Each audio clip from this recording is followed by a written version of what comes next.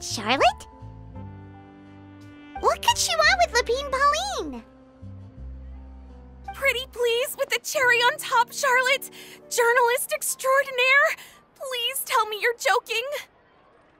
I read that a gang of criminals tricked the Gardamex by disguising themselves as blubber beasts. It's true, isn't it? It has to be. I've invested all my savings into Adversarial technology and even taken out a sizable bank loan. I'm begging you like the beggiest beggar in all of begdom. Okay. I need you to calm down a little, Miss Lapine Pauline. I admire your passion for your research, and I don't mean to dash your hopes for those, big-ticket orders. But I'm afraid I'm not joking. The Blubber Beast incident was a short story mailed to us by an anonymous amateur author, written in the style of a true story.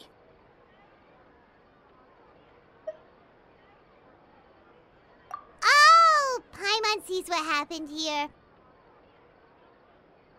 Sounds like the report Lapine Pauline read in the Steambird wasn't in the news section after all. Funnily enough, I actually remember being in a meeting where the editing team was debating the potential risk of misleading the public with this story. They even went to Maison Gardiennage for advice. But to our surprise, they fully supported us printing it. They figured that the false intel would be a great way to dupe potential criminals into wearing ridiculous costumes when breaking the law. In truth, Gardamex are extremely sophisticated in their capabilities. They can identify criminals just as reliably as the best human guards, so a crude disguise isn't going to get you far. If anything, it'll just make you stand out all the more. Since we ran that story, the Maison Gardiennage has made a slew of arrests, including, one phantom blubber beast, a titanic red-crowned finch, and a specter man. So I knew this story had helped out law enforcement, but this is the first time I'm learning of an innocent citizen being deceived by it, and investing so much mora for nothing.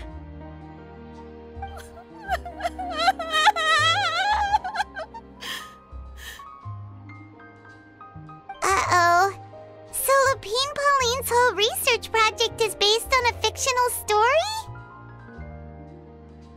Which means we're not gonna get a big bonus after all. But more importantly, she's gonna lose everything she's invested.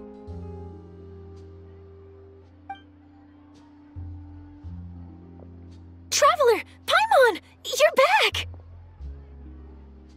I was in the area taking some photos for a story when I got to talking to Miss Lapine Pauline about her research. She told me about your collaboration. She was hoping I could write an article to spread awareness about image recognition technology. She even paid me for the article and gave me one of her prototype devices before I could get a word in. I unfortunately had to dash her hopes, and I'm afraid all your hard work was in vain too. She's desperately trying to find a way to rescue the project and get you the mora you're due. I've tried to let her down gently, but she's finding it all very hard to accept. This is a new situation for us, too. It's such a pity. It seems like the author was only trying to make the story interesting, and the Maison Gardiennage only had Fontaine's best interest in mind.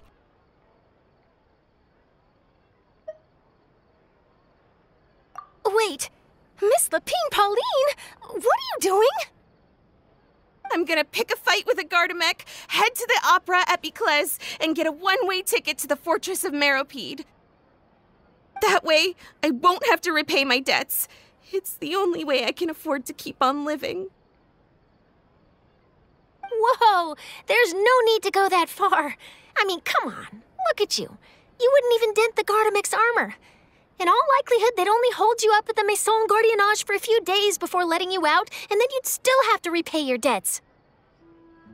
Actually, instead of going into the technicalities of that, how much did you actually invest? How bad can it really be? 270,000 mora. Okay, well, escaping to the Fortress of Meropide over a sum like that seems like a last resort. Surely there must be other options. Not anymore.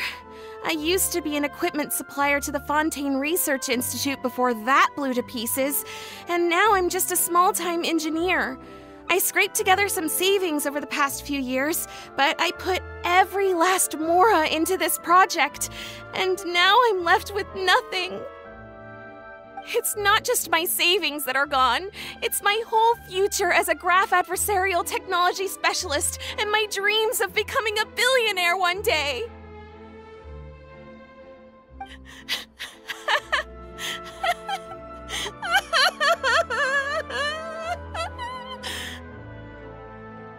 My life is over.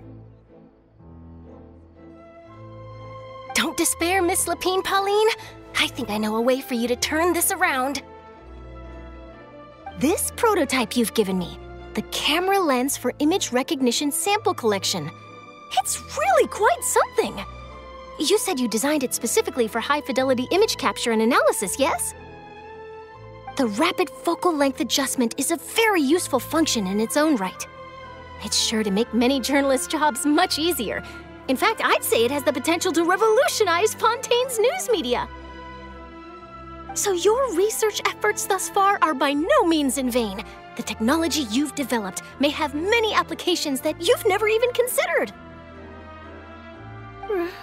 Really? Absolutely. I've been working as a journalist for the Steambird for a long time now.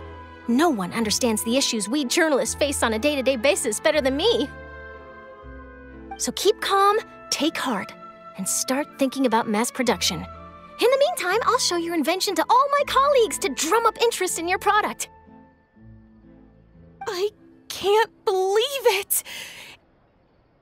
If this is true, then I can look into setting up a whole camera lens development pipeline. My big-ticket orders and billionaire aspirations are still in the cards.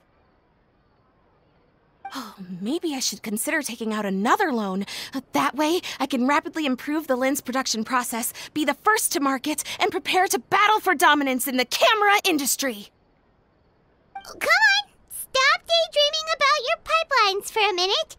Just take it one step at a time and see how it goes. There's no sense in putting all your eggs in one basket before things are even off the ground.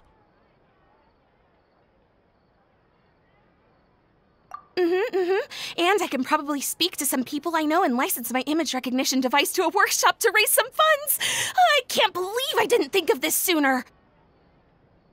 There's no time to lose. I need to get to work. Early bird gets the worm.